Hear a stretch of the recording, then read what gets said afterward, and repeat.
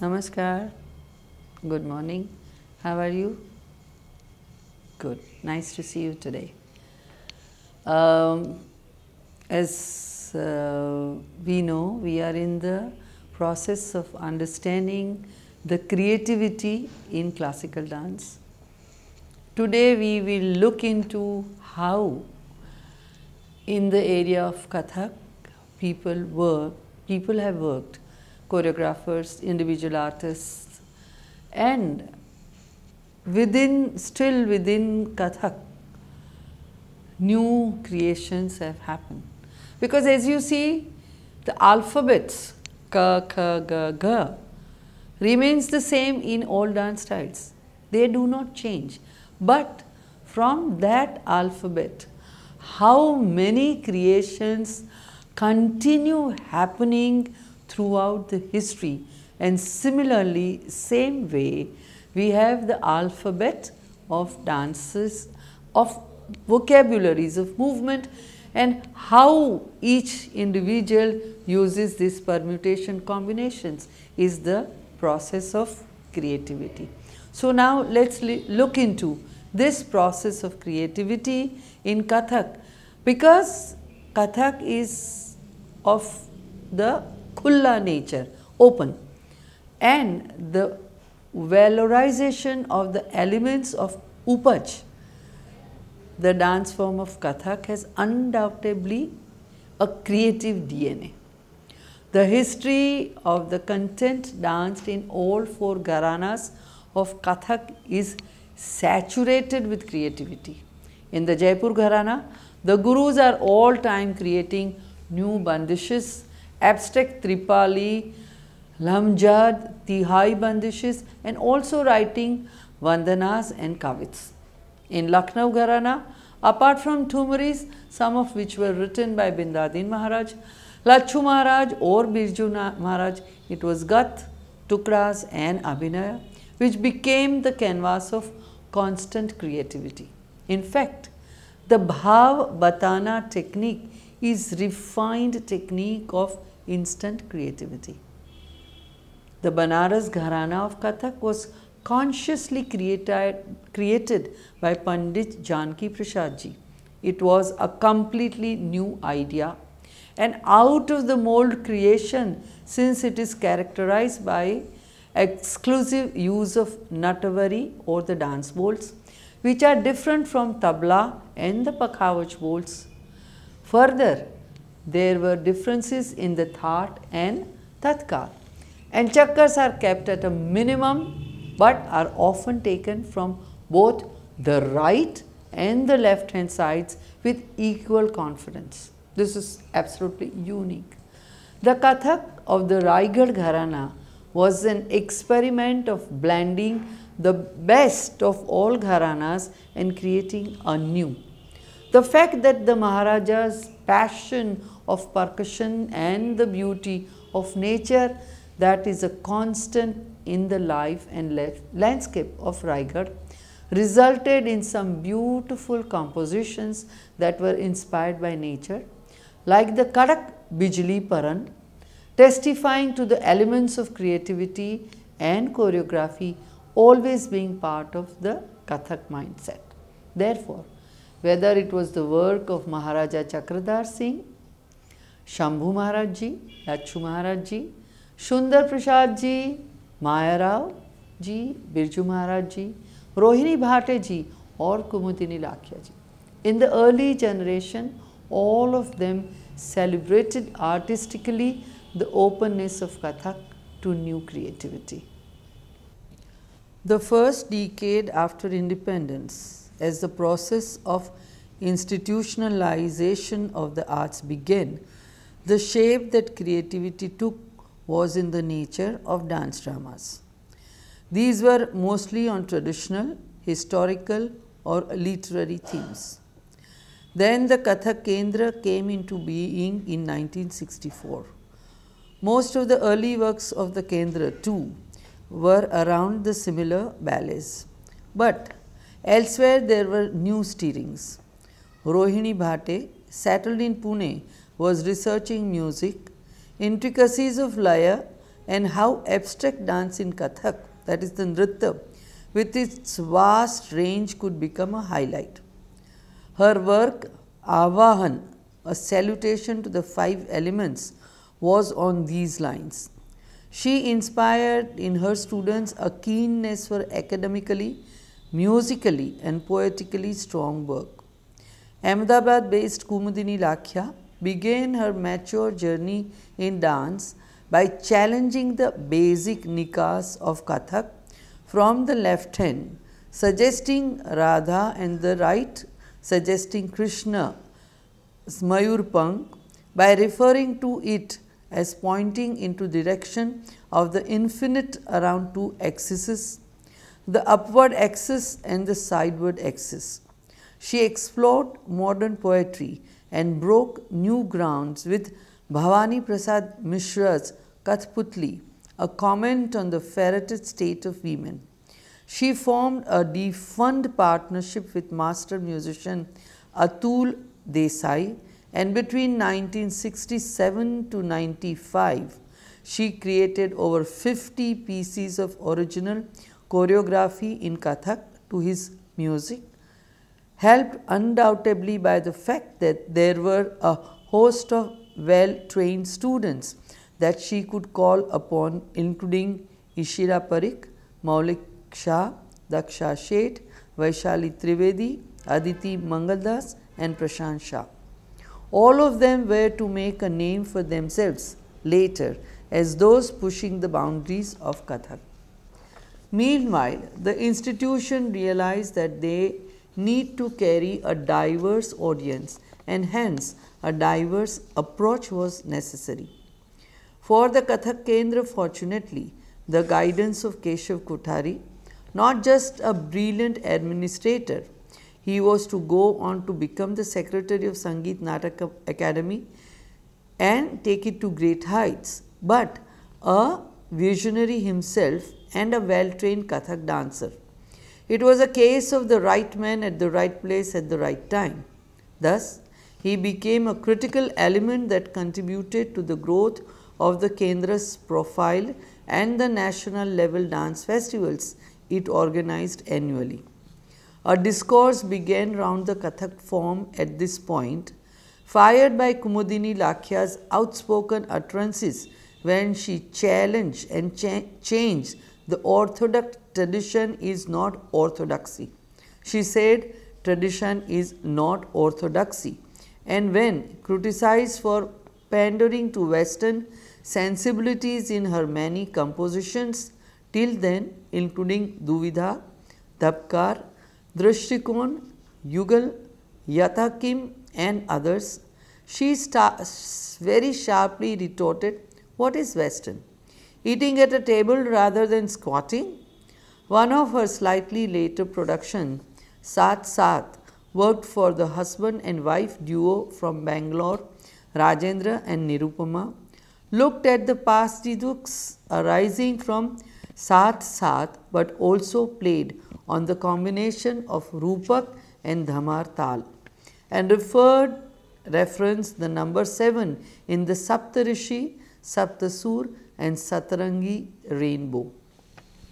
At that time, goaded by Keshav Kothari, Kathak Kendra came up with the abstract rather than representational composition in the works Laya Parikrama, Nritya Keli, Anamya, based on his own poem Lohe Ka Tukda, and Sampadan, the last being based on the editing of film and making use of the Jod Ka Tukdas in the fast forward and rewind modes of the play of the film.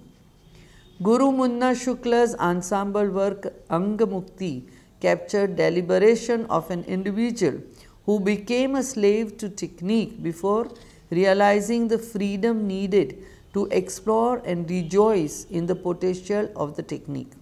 Shukla hoped to be free during the creation of this piece from the triple burden of Diksha, that is initiation, Siksha, that is learning, and Pariksha, the verification. The Kathak Mahotsavs, introduced once again by Keshav Kothari from 1980 onwards, became a forum for a pan-Indian display of Kathak. The works of Rohini Bhate from Pune, Vijay Shankar from Kolkata, and Kumudi Lakhya from Ahmedabad began to be seen. In 1997, Daksha Sheth presented a solo production, Four Seasons, done to Vivaldi's music composition of the same name. This was the first cocking of the snook in the establishment of Kathak. It was considered so bold that it was thrown into the realm of contemporary dance. Yet, the daring that Daksha had shown by using Western music was a trend that caught on. Shovana Narayan used it for moonlight impressionism. Next came Aditi Mangaldas, Swagat, the letters to an unborn child. It was based on Oriana Fallacy's novel, Letters to a Child Never Born. In 1994, Bhashwati Mishra presented Kaun Hai? This was based on a dancer's search for her own identity. It was followed the next year with Chetna Jalan's Ram Kathat Ram Kahani.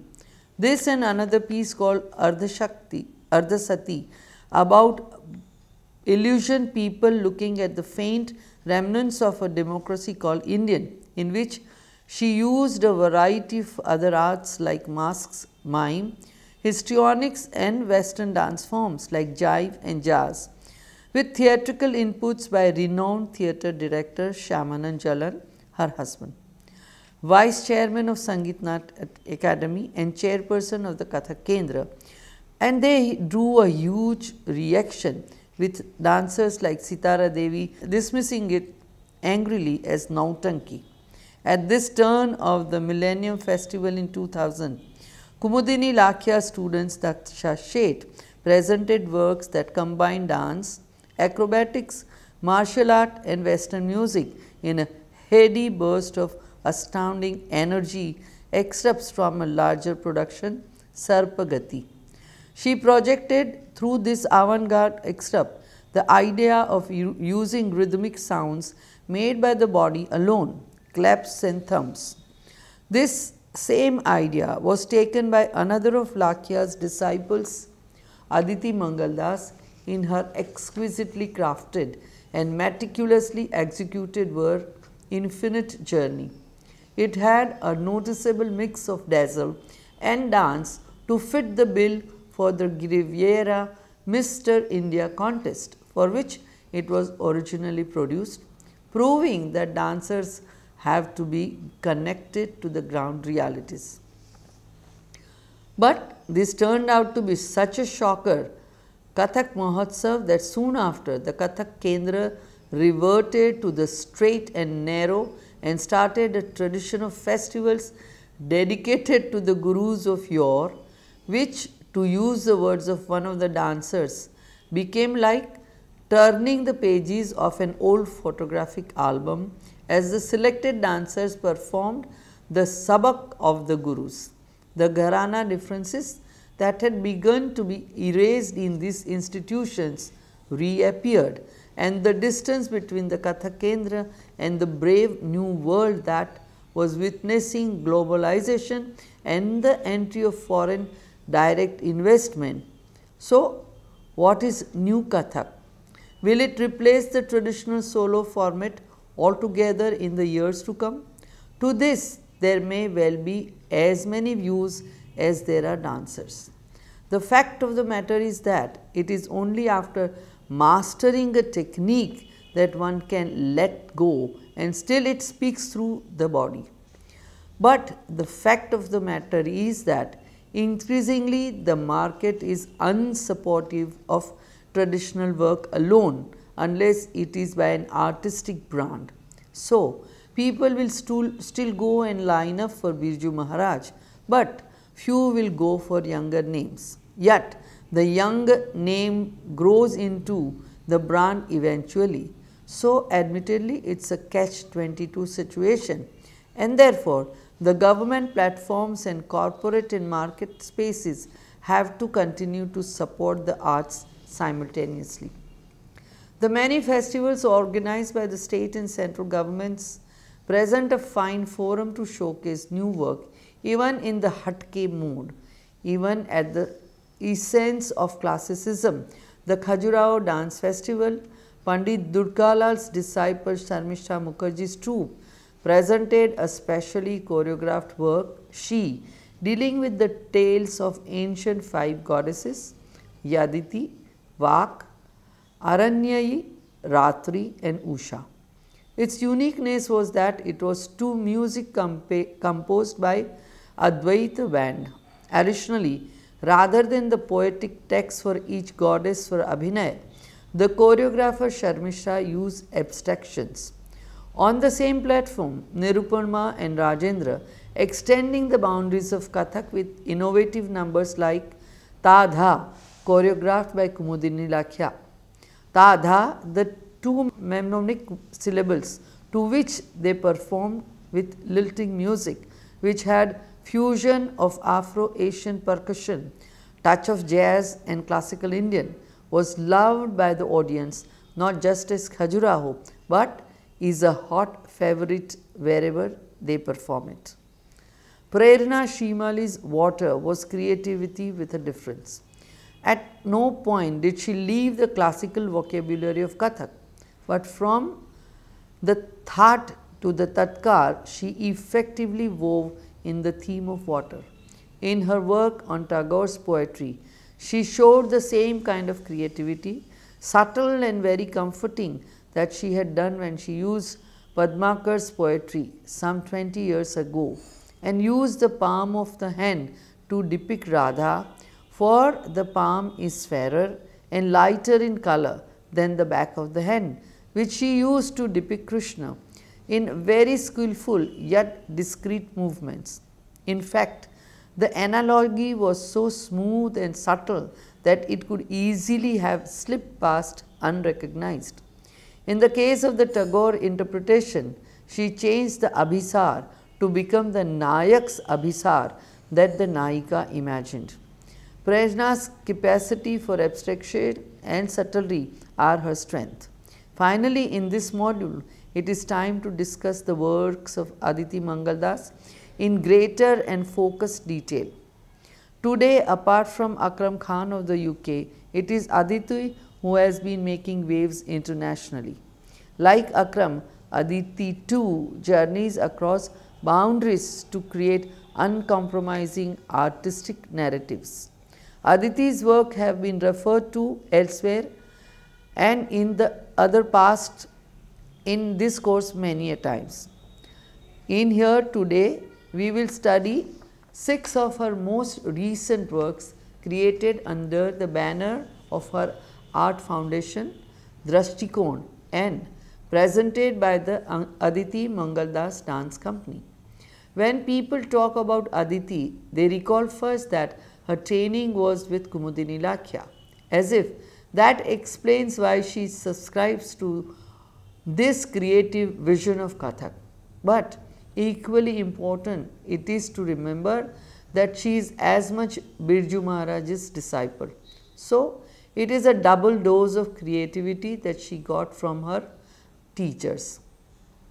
Her Guru Bahan, Daksha Sheth, also trained with both these, but while she is in the vanguard of dance, it is not just Kathak, it is a contemporary language of dance that she incorporates other dance and movement forms that she formally learnt, including Mayurbhanj Chau, Kalaripayattu, the martial art of Kerala, and the aerial technique of Malkham, which she has been practicing since 1996.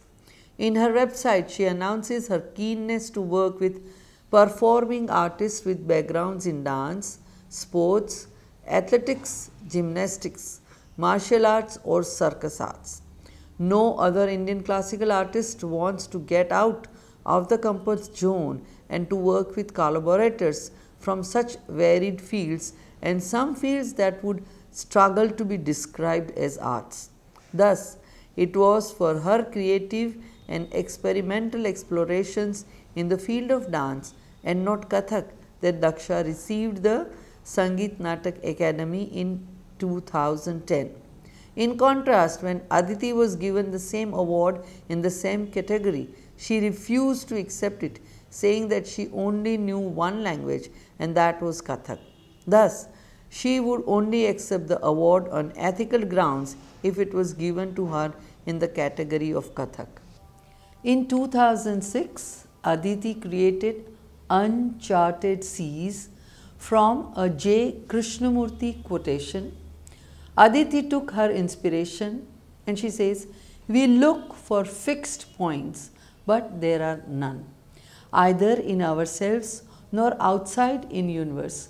To live without these fixed points is our challenge, and to live without fixed points compels the creation of at least a fixed point.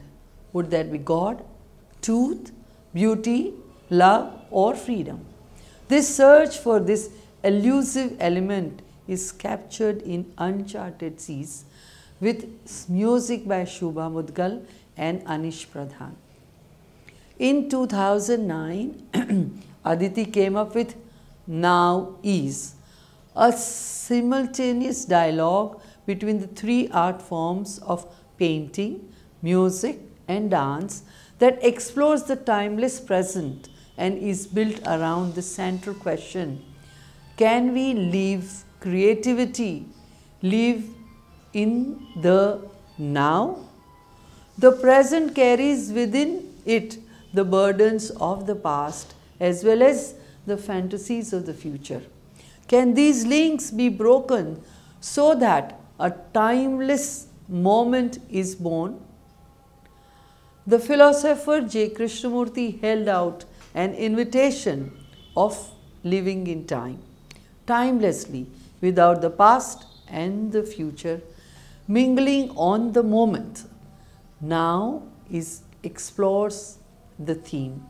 In the now is all time, and to understand the now is to be free of time.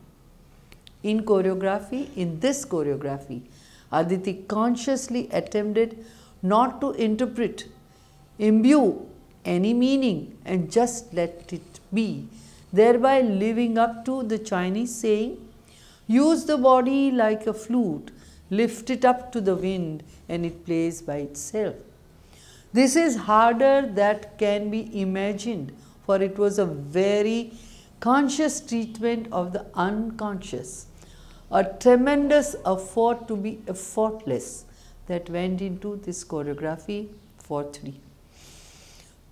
Aditi used projections of the reduced painting of Sigurd Sprotz, reminiscent of Japanese ink painting.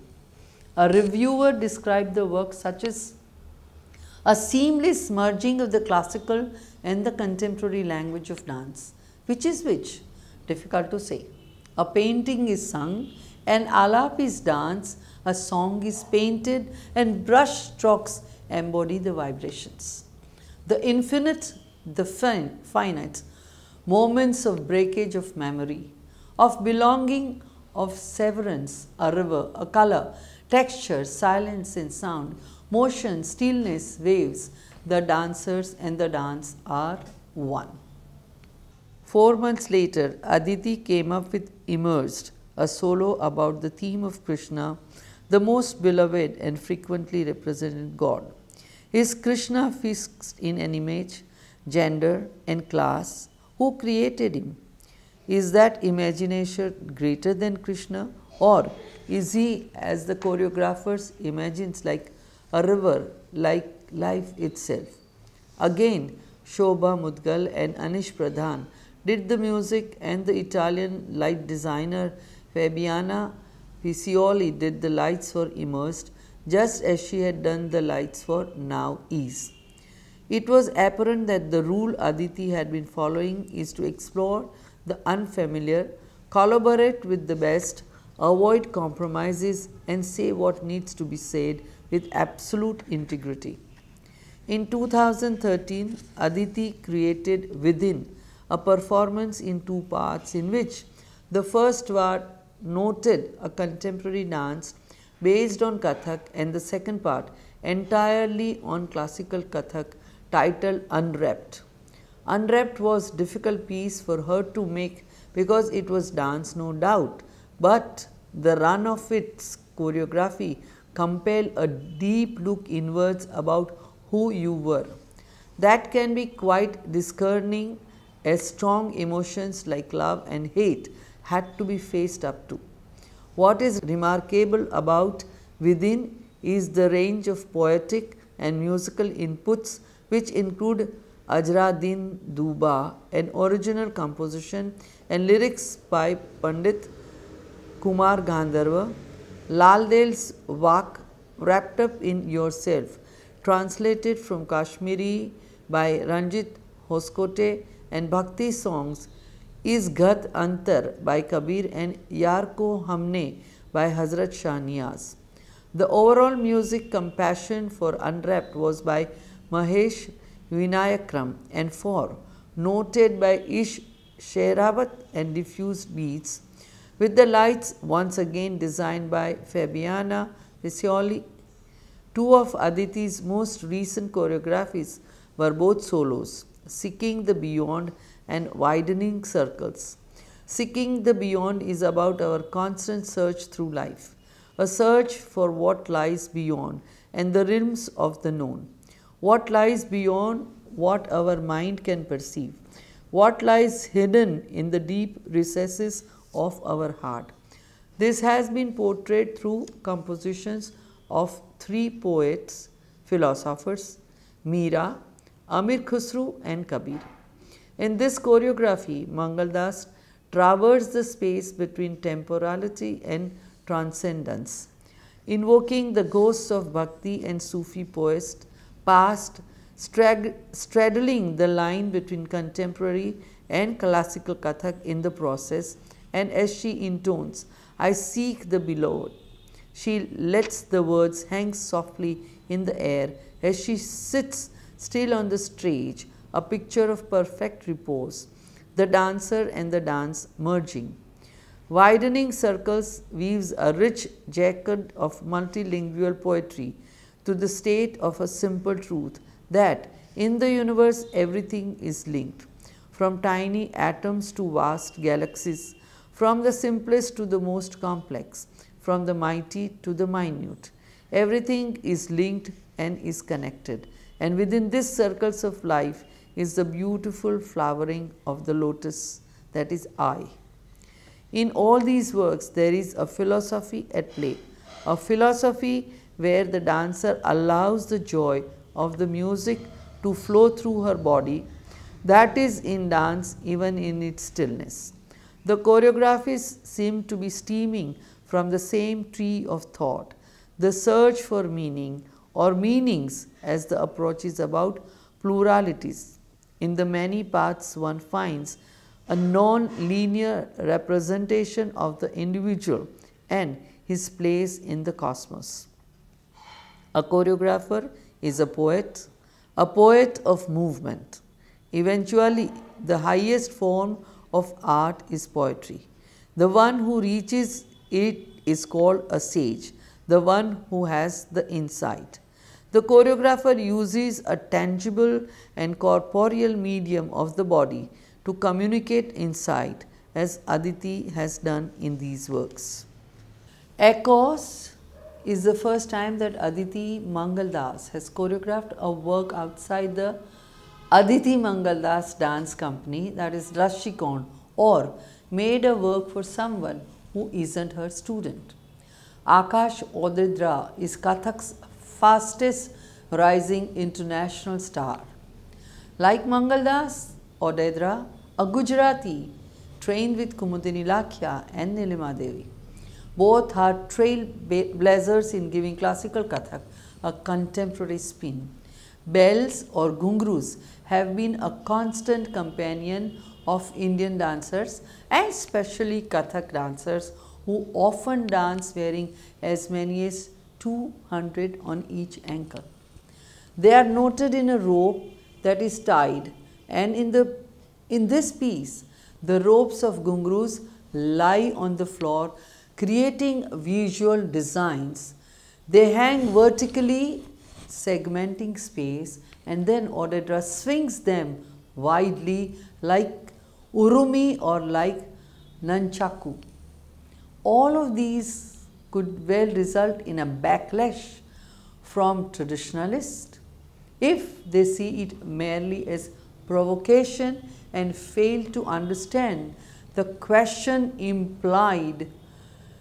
Are the bells mute ritualistic objects, or are they about life and vivacity?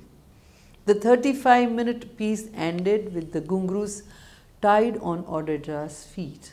Odedra justifies this work by saying that Kathak needs to evolve to contemporary times. Kathak no longer exists in temples and in the courts. There is no longer a king sitting in the audience, says Odedra, who was awarded the prestigious Bessie Dance Prize in 2014 for outstanding performance of his work in Get on the Good Foot. It has moved to contemporary stage. The aim is to take what already exists and make it more relevant, which is in this moment, says Akash. Mangaldas, on the other hand, sees the essence of gungrus as going beyond the object that she cherishes deeply. It has been a constant companion, she says, and even it has certain connection, you have to let it go, just like you need to let superstitions go. Gungrus are the resonance of your movement and your life, symbolic of the molecules of the DNA which initially surround the dancer and ultimately consume him. Mangaldas is excited about how Echoes has given her the opportunity to showcase her work far and wide and also break the glass ceiling in a way that Indian dance is projected and viewed by a non-Indian and South Asian audience. It is evident that both dancer and the choreographer refuse to reside in a pond. Journeying over the uncharted seas is what keeps both of them going. And as I am talking, Akash and Sanyukta Sinha are today performing a new work in London, and it seems that this work is creating ripples already before it is performed. And as the word of Kathak today surely is an uncharted ocean for those who are traversing it, with hair blowing back in the sultry sprays, they take on bravely the waves with the firmness of hand and the stillness of determination. Just as the experiments of the earlier generations opened the floodgates for the likes of Mangaldas, she in turn has inspired so many others. Their stories will be recounted, and maybe some point your stories will become part of such courses for people and students to be inspired and to be creative. Thank you. Namaste.